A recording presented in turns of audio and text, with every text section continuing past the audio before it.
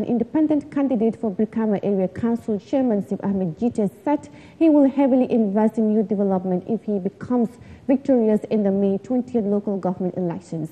The Gitteh-born politician said he has a $30 million entrepreneurship investment plan for the youth of the West Coast region if the people voted him as a chairman. Gitteh was among the last candidates to file in their nominations on Tuesday at the Independent Electoral Office in Brikama. Let's hear details of that in this report.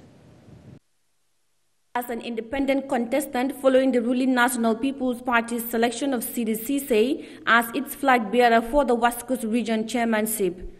After filing his nomination papers to the IEC in Brikama, Gitteh, who calls himself the Honey Badger, told journalists that he has a massive investment plan for the youth, especially on this current situation of unemployment in the country. He said today many young people are engaged in drug abuse and peddling just to satisfy their frustration from lack of employment and tangible means for self-finance.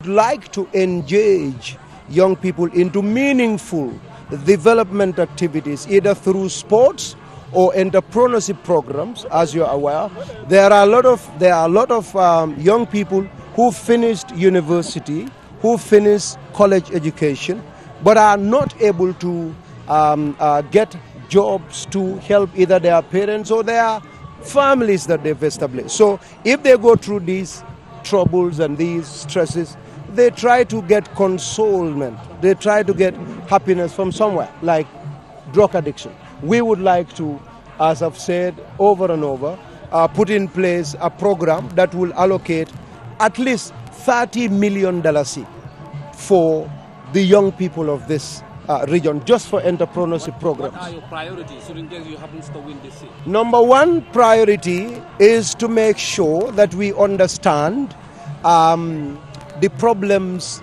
that are, in the council as an administration. How many staff do we have? How much income do we generate?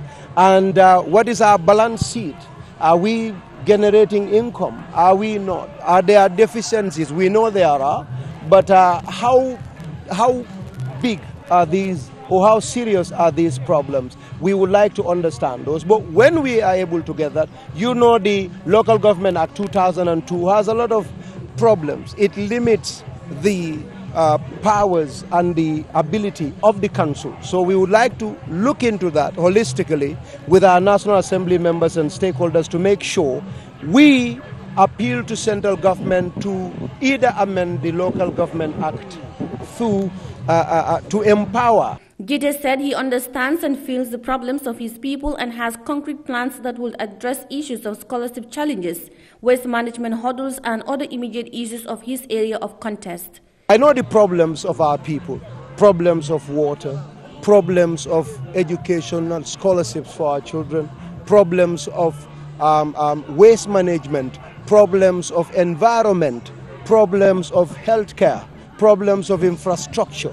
So these are things I know, and I've put plans in place to make sure that when I get this position, I would definitely change the situation of our people for better. And our people know about these.